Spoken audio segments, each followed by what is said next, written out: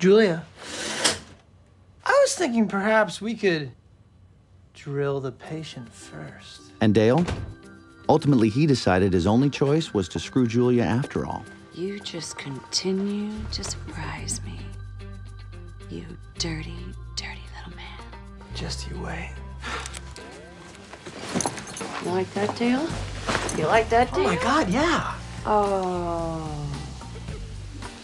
Oh, gosh, do I wish I could have sex with Julia. What? I'm so sorry, did I keep it together? Okay. It's amazing. She was talking to your penis. Who are you? Julia, this is my good friend Kenny Somerville.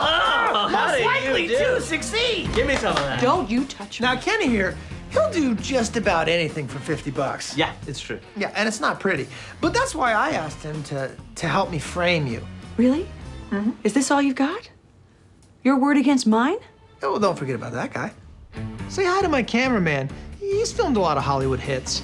You're a sick little bastard. You are a sick little bastard. Now, shut the fuck up for a second, Julia. tell me to- Julia, shut the fuck up for a second, all right? Now, here's what's gonna happen, okay?